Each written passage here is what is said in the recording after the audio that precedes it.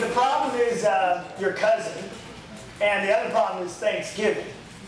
Because when you, the stupid fucking trust fund kid who likes to get fucked up in the art world on other people's dimes and your mom and dad's money, when you go home to Thanksgiving, when you sit down at the table, they tell you about your cousin. Because your fucking cousin went to law school and is making money as a lawyer. Or your fucking cousin is a doctor, and they're making money as a doctor.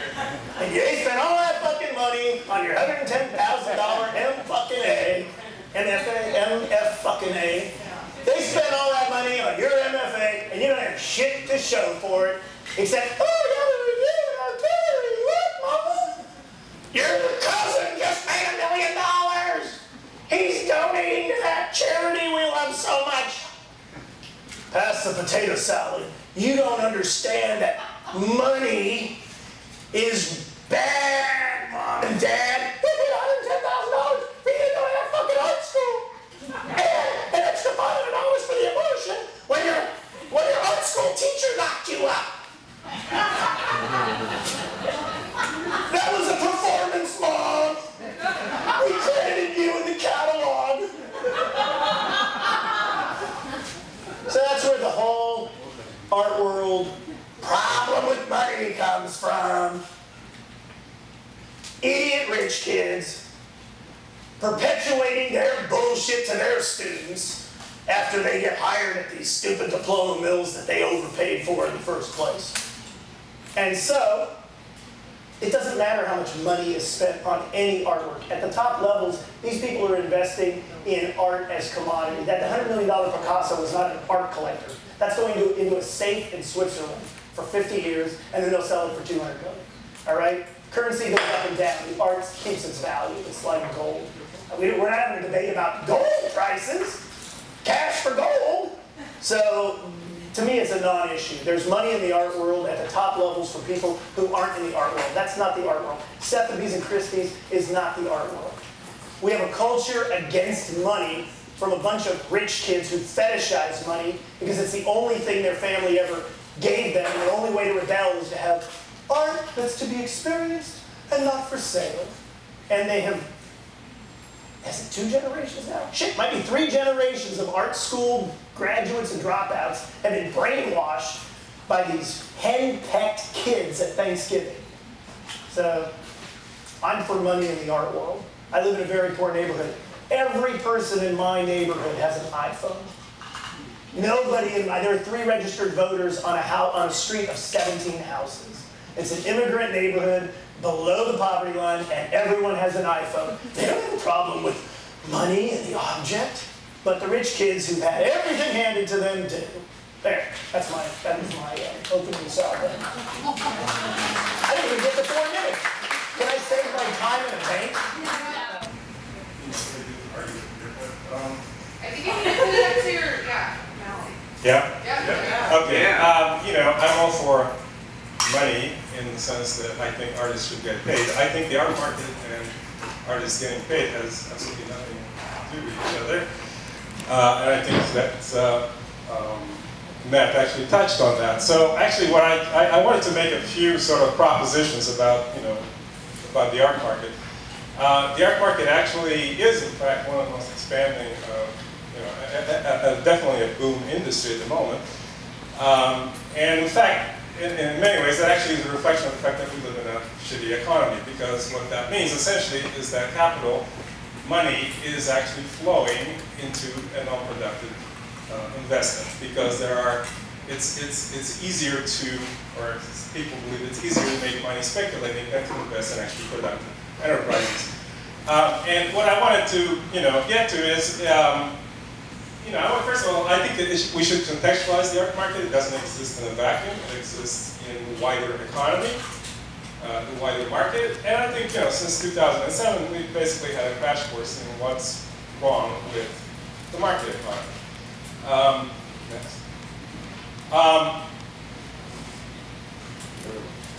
You know, what we've seen basically is, you know, the destruction of wealth, essentially. But, you know, for certain grades of people, this is not really a significant thing. For middle class and working class people, this is, in fact, has been a disaster. And what I want to talk about is basically, what the free market is good at in general, not just in the art world, is basically concentrating money at the top of the heap. And it does that by essentially immiserating, impoverishing everybody else. So it's really good at this, it's very efficient at doing that. We are all screwed because of it, or most of us are screwed because of it. And this was something that was already evident 150 years ago, 160 years ago. Karl Marx basically revised the whole theory, how this works. But it was obscured for a substantial period of time because, there were two competing systems that each had to pretend at least to care for the welfare of their citizens, the United States, the Western Bloc, and the Soviet Bloc, and we had something called, in this country, the New Deal. In other places, it was called social democracy, and the idea was that if you, didn't take care, if you really let capitalism run riot, you would have a revolution sooner or later, and you couldn't afford that. So you had to take care of people. Since the demise of the Soviet Union in 1989 and the Soviet Bloc, that consideration has gone out the window, and basically capitalism has reemerged as it really is a regulated form. And the result, is what we see. We've been saying not just for the last, since 2007, but actually before that, it's deindustrialization and outsourcing, essentially the flight of labor to places where it's, lowest paid. Market bubbles, the housing bubble being the most recent, the most painful, because part of the reason for that is there's a lot of capital that can't find productive uses, and it's essentially invested in speculation, and art is one of those. Gold is another. One of those things that we speculate, or rich people can speculate on. 10 seconds? All right. I'm not going to go. Okay, next. I guess I'll end up with this note. Maybe I'll later. I think the art market, like the market in general, is a market which seduces people into thinking that they too one day could be rich. And I think this is how we live with this inequality. And the art market functions like that.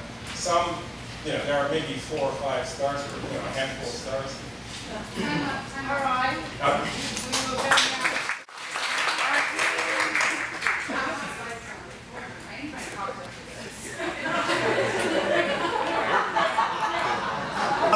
Well, since he mentioned Karl Marx, I'll actually give you a deconstruction of Karl Marx via astrology. Karl Marx was a Taurus rising with a moon in Taurus. That's a triple. All right? That is one stubborn bull. What does that mean? Well, Taurus is the sign of money, values, and finances. Karl Marx, his fundamental premise is that everything, all relationships are economic, okay? Well, fine and dandy, but there are 11 other signs of the zodiac that would like to have their say. I only have 2 minutes, so I can't give you every astrological sign, but I can tell you that I've been paid up to as much as $200 for an astrology reading by the parents of spoiled art school kids with money to burn on their, what you might call education. I call it Tinker Tot Summer Camp fun in the studio for 2 years for $110,000. That was my retort.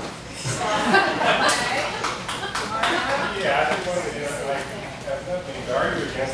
Are you a Taurus? No, except that I think you've just symptomized, what's wrong, why, we keep in this country, why this country is screwed up. Which is basically that we really don't want to face reality, how the market works, how the system works. We basically want to retain this faith that, one day it will get better. I mean, one day one of us will join Bill Gates and whoever it is that, symbolizes being successful in America. And I think specifically for artists, I think the issue is that artists, I think, as a group, and I'm grossly generalizing here, are really invested in the idea that their shit is, worth something, is valuable. I think, all of us at some point, to the adopt a Freudian perspective, have this investment, the idea that what we express should be acknowledged. I think artists as a group tend to retain that idea. And for some, it comes through, and it's an incredible high. If you're, we all probably know about Piero Manzoni's cans of shit.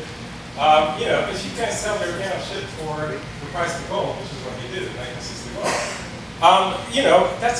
for artists, it's an incredible high. And artists, I think, are plugged into that idea of the market to that extent that one day somebody will show up and look at their piece of paper with something smeared on it, and will buy it, and will recognize that their innards, their insides are worth something. But unfortunately, this only works for a handful of people. And I think when artists have actually done well, it is when there are support structures to take care of them. And those things, as the economy goes south, are basically disappearing. And those things include small galleries, include family, include teaching jobs, schools, and so on. And as the economy goes bad and as inequality becomes worse, those things are vanishing. And the support structure for artists is vanishing. That's what I will say. Next, we have now 1 minute rebuttal. Rebuttal? My rebuttal is I don't like lectures, so when you meet somebody who says money's the problem, talk to them about what school they went to and ask them who paid for it. It's usually mom and dad who made money the good old-fashioned way with capitalism. That's what it's called, right? So that's it. That's my rebuttal. How do you say? It's like, okay, that's there. It's lectures about Marxism are just another commodity. There, that was it. Yeah, let's avoid the issue.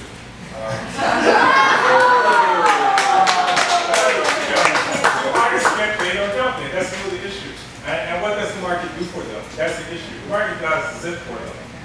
The one time that in this country when something really happened that was great for artists was the WPA program, which was part of the New Deal, which gave 8 million people, not just artists, 8 million people jobs.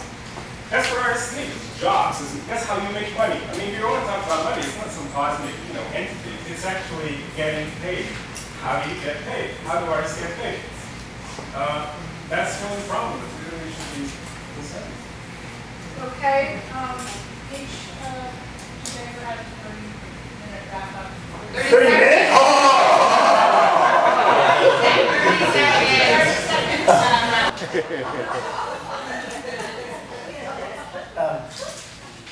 I know plenty of artists who have benefited from the free market, putting their art, consigning their artwork to galleries and it being sold. I know plenty of artists who haven't, who've tried and failed, or not succeeded, if you don't want to call it failure.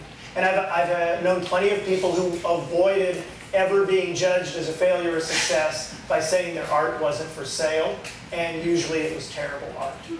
So to get to a WPA job, you had to qualify.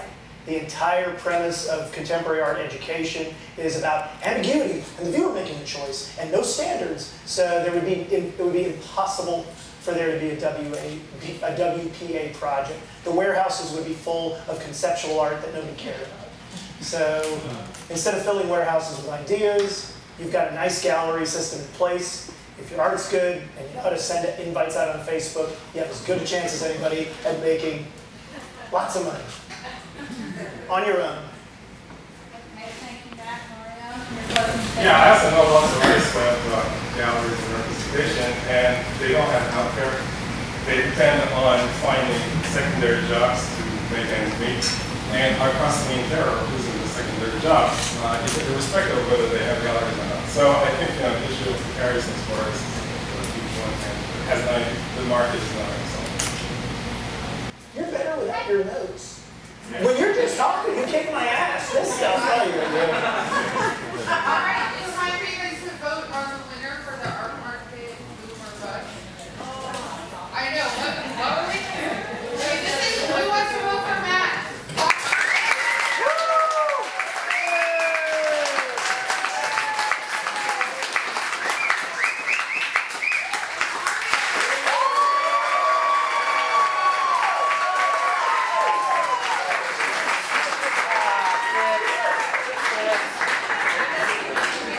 cool. Like